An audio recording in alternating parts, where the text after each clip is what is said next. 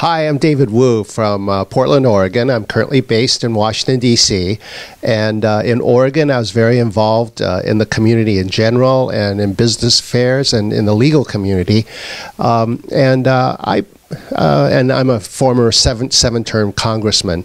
And I became involved in civic engagement a long time ago, but particularly post or during my elected office, took on a broader national responsibility in getting Asian Americans involved in civic affairs, because I think that we're an underrepresented group, and I've been speaking before audiences around the country, and hopefully that will have some long-term effect as people pay more attention to civic affairs. And my long-term goal is to get more Asian Americans elected to into elected office, and I hope that young people in general will run for office in these very difficult times.